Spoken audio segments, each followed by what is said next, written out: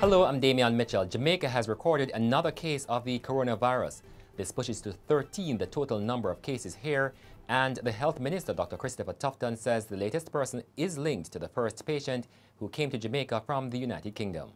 And the Finance Minister, Dr. Nigel Clark, has announced that banks have agreed to forego the reduction in asset tax for a year to allow the government an additional $3 billion for COVID response.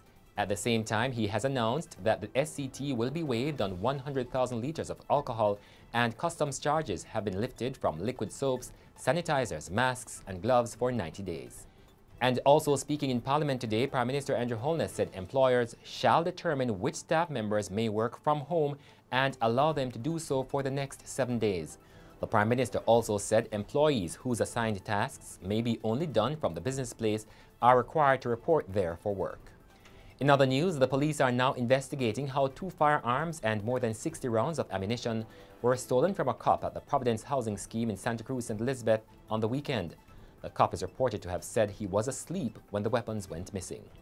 In sports, horse racing resumed at Caymanas Park today, but without spectators, following a ban on public gatherings of more than 20 people.